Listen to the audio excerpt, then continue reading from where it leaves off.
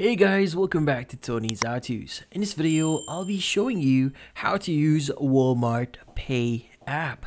But before we start, hurry up and check out our latest offer just under this video. So let's get started.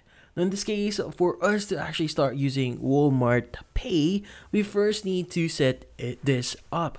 Now in this case, make sure that you have the latest version of the Walmart app, but once you've done that, go ahead and open it up. And from here, what we need to do next is we need to go to the account section of the Walmart app. Now in this case, go ahead and click on account at the bottom right of your screen. And from here, what we need to do next is we need to look for wallet. So let's go ahead and click on wallet. Now from here, what we need to do next is we need to choose our payment method. In this case, you could choose from credit or debit card, gift card, electronic benefits transfer or EBT, or a benefit card. In this case, go ahead and choose the appropriate one here and follow the steps for you to set up your payment method.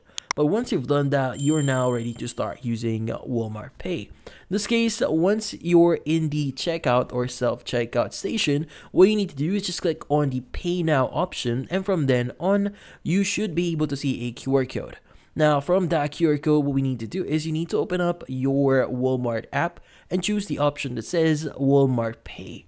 Now, this would actually open up your camera. In this case, go ahead and scan the QR code that you see on the terminal. Now, once you've done that, it should pop up a section that says Pay with this card.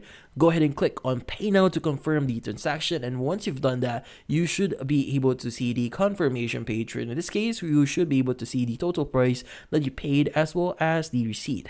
Now, in this case, that's about it. So, if you found this video helpful, hit the like and subscribe button and watch our next video.